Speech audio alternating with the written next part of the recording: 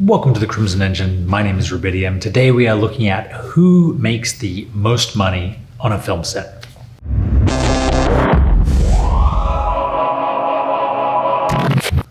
If you're looking to get into film, or you already work in film and you're looking to move up in the industry, it's probably going to be helpful to know who makes the most money and why. So you can plan for your future and decide what part of film production you want to get into.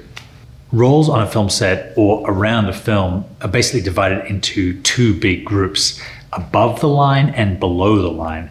Above the line are the director, the stars, the producers. You could get paid $1 to do or $1 million to do. They're sort of arbitrary. And below the line is all what's more blue collar or working class jobs. The caterers, the DP, interestingly, sound mixers, post-production supervisors, and everybody in between. So it's no surprise that the above the line people typically make more money than the below the line people, since they are the reason that most people are going to go and see the film. As far as below the line goes, cinematographers or DPs tend to make the most money there because they have the most responsibility. They have the most time on the film, meaning they're doing the most amount of work. And also, if they're a famous or well-known cinematographer, they're probably the most in demand. So the film has to pay a lot to get them. In the above the line, the writer is often the first person to get paid. If the studio is buying a script, they'll pay that money up front. So the writer could get $1 or $2 or $5 million before anyone else is even hired. If the movie is an adaptation of a famous and successful book, the film rights get bought even before that, even before the writer gets hired to turn the book into a movie or to a film script. And people like J.K. Rowling or any writer that's going to bring an audience with them from a successful book franchise to a successful movie franchise is going to get a lot of money. J.K. Rowling was probably the person that made the most out of the Harry Potter franchise, with maybe the exception of the studio, because she was the reason that the film was going to make money. Next, we'll look at the director. They probably have the highest salary. They are the person that's going to hire most of the other departmental heads. They're the person usually that's going to hire and choose the actors.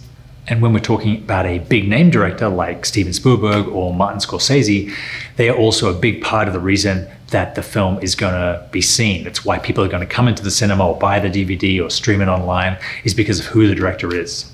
As a result, they typically have the highest weekly wage, and they are on the film for the longest of anybody, with the exception of the producer who hires them. And so they're going to be taking home the most amount of money as a form of salary.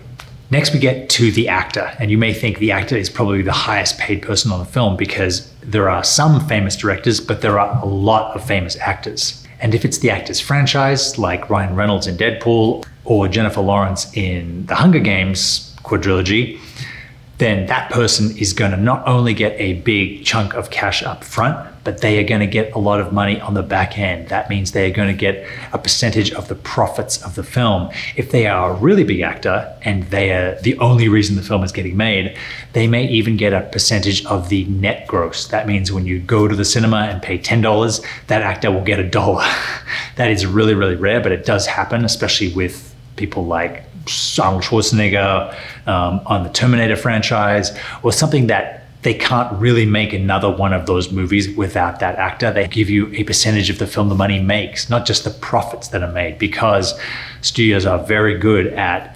camouflaging and hiding profits for movies by pushing them over to the distributor or any number of ways. Actors know this only too well, so the big ones insist on net points, and you'll see famous stories like Alec Guinness, who made $70 million from playing Obi-Wan by getting a percentage of the profits.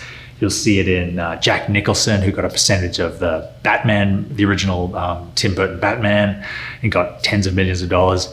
And most recently, people like Robert Downey Jr., who got a very big percentage of the Avengers movies. Which brings us to our final answer: who gets paid the most on a film set? And inevitably, that is the producer. Not in the wage that they pay themselves. The producer is the person that raises the money, that creates the budget, and then spends the money. And the producer gets to keep the difference between the money they raised and the money they spent, and they're in charge of spending it. So a producer might go out and raise $1 million to make a movie, and then lo and behold, even though they only paid themselves $75,000 for the 2 or 3 years' work, lo and behold, they were able to make the movie for $600,000. So that $400,000 that wasn't spent goes in their pocket, really, because they committed to delivering a film for the $1 million. They were able to make it for $600,000, and the difference is essentially theirs.